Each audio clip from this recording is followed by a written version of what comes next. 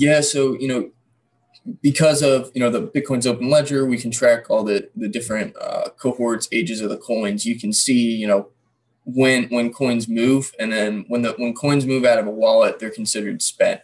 So just looking at the different cohorts of coins by age, you like you said, we're seeing a lot of selling between that 1 to 3 month and 3 to 6 month. So perhaps these are funds that maybe accumulated in the 10 to 20K band last year, at the end of last year, and then also in that upper 50 to 60K range, and those coins of course are selling at a loss. But I think one thing to take away is that it's a lot of the selling is coming from newer market participants rather than people that have been in this market for a long time.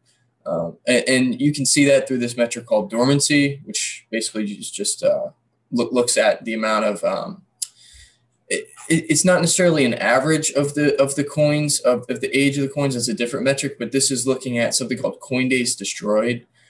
So if you have a coin in a wallet for 1 day, it has one coin day, and then once it moves, it has one coin day destroyed. Or if it's in a wallet for 10 days and then it moves out of the wallet, it then has 10 coin days destroyed. So this is looking at a ratio of that to the on-chain volume, and so you can kind of get this clear signal where trending down since you call it January. It's been younger and younger coins selling, which I think is a important trend to see. Where at the tops historically, it's been younger coins selling kind of towards the middle to beginning of the bull market, and then the older coins are coming in. The older coins are being sold into strength, towards the end of the bull market.